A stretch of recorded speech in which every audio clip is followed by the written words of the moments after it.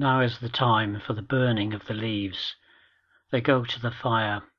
The nostril pricks with smoke wandering slowly into a weeping mist. Brittle and blotched, ragged and rotten sheaves. A flame seizes the smouldering ruin and bites on stubborn stalks that crackle as they resist. The last hollyhock's fallen tower is dust.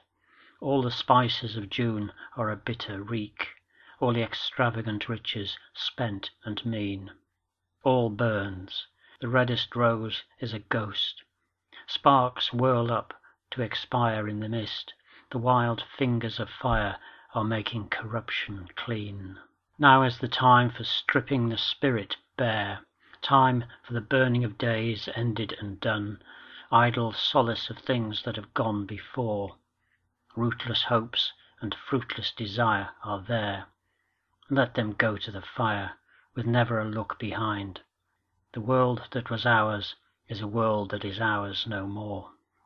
They will come again, the leaf and the flower, to arise from squalor of rottenness into the old splendor, and magical sense to a wondering memory bring.